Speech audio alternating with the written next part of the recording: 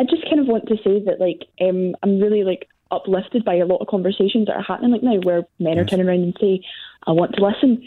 I saw a tweet last night that was a man saying, how can I be less threatening on the street? Yes. And it was amazing. It was really nice. And I don't really want to praise people for the kind of bare minimum.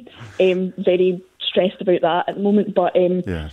What I do want to say is that when you kind of come to the not all men argument, if you want to turn around to women who are saying, I am scared, then and say not all men, then go and prove it by turning around and making a difference, by asking and listening. If you want to say not all men are threatening on the street, then be unthreatening. I hope this isn't a stupid question, but a few men have already been in touch asking really the answer to that question. What does unthreatening look like? So basically, it's the unknown, I think, is what is scary for us, and I cannot speak for all women, but if I refer to that thread, which I think I'd added you on Twitter in the thread, actually, I'll have a look. There was a lot of really nice responses, and unthreatening at night in the dark, not walking behind a woman slowly and staying there.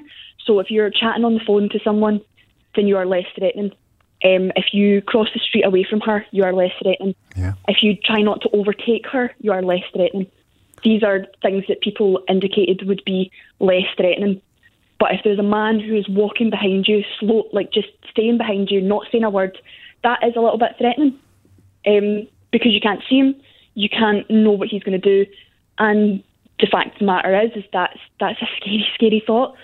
I literally live one block away from my like university campus, and there's a tunnel between here and there because of construction work, and myself and my flatmate would still phone somebody on the way home from there if it was dark, because it's terrifying.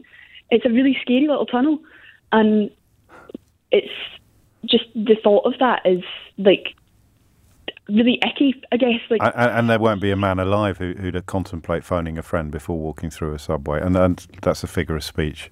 Don't at me if you are a man who's frightened of walking through subways. Today's not your day.